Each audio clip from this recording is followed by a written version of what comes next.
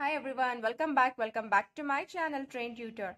So here in this session I'm going to solve a problem that is to find the square root of 529 by division method. So we'll see how to solve this or how to find the square root of this 529. First we'll draw the lines like this, okay, and we'll write 529 here. See, the first step here is to place a bar, okay, over every pair of the digits. The first point I have written here, place a bar over every pair of digits. So now here we have 3 digits. We have odd number of digits. So no problem. So still we can place the bar. Okay, start from the units place. The units place here is 9, right? So start from here. So 1 bar is over now. So 1 digit is left out. So no problem. We can place a bar over this also now.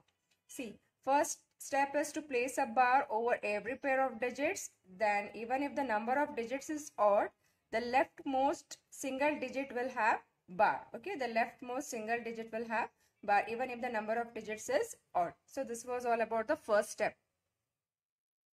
See, we are done with the first step now. Now the second step here is to find the largest number whose square is less than or equal to the extreme left. So which number is on the extreme left? So we have 5 over here, right? So 5 is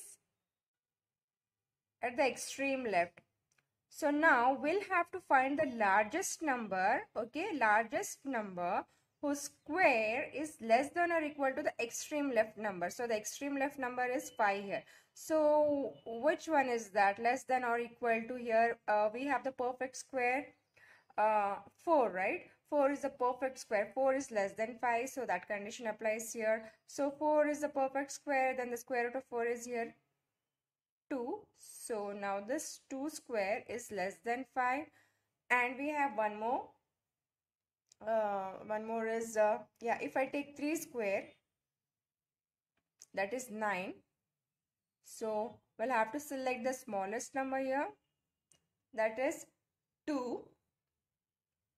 So now see here, the 5 lies between 2 square and 3 square, that is 4 and 9. The 5 lies between 4 and 9. So we'll have to select the smallest number, that is 2. So now this 2, see here, I am going to write 2 here. What is 2 here? See here, now this 2 will be divisor as well as quotient also. Now take this 2 as divisor and also as quotient. Okay, that is 2 times 2 now will be equal to 4. See, isn't it less than this extreme left number, that is 5? Now 5 is nothing but the dividend here. Okay, so we'll have to take this 5 as the dividend and take this 2 as the divisor and 2 as the quotient. Okay, now what is the next step here? So the second step we have seen, we'll have to take the extreme left number. See that you have to find the largest number whose square is less than or equal to the extreme left number, that is 5. Okay, now that is also done. Now here we'll have to subtract this. So what is 5 minus 4? 5 minus 4 is 1. Okay, 5 minus 4 is 1. Next step is to bring down this part, that is 29. So here we have 129 now. Now here see that, so we have brought down the number under the next bar, that is 29. So that third step is also done. Now we'll see what is the fourth step to follow. Now the next step is to double the quotient or add the number to itself. So when we add the number to itself, we get here 4, right? We get 4. So now we'll have to write 4 over here with a blank on its right. Okay, with a blank on its right. So we'll see what will be the next step. See, I have double the number or double the quotient, or I have added the divisor to itself, and we have got 4 here with a blank on its right. Okay, we have written a blank on its right. Now we'll have to guess the largest possible digit to fill this blank. So let us check. Okay, so we'll first take this The same number should be repeated, okay? Whatever the number we are going to fill in this blank, the same number has to be repeated here. See, if I take 1 here, I have to take the same number here. That is 41 into 1 is 41, right? So here we have 129. So I think 41 is of no use now. Now we'll try with 2 here. 42 into 2. See that the same number is repeated. 42 into 2 is 84. Okay, let's try with 3 now. That is 43 into 3.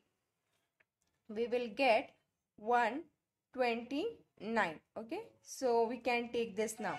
We can fill the blank with this 3 now. That is 43 into 3. Okay, so what we'll get? 43 into 3 is 129. So I can write it down, 129 here.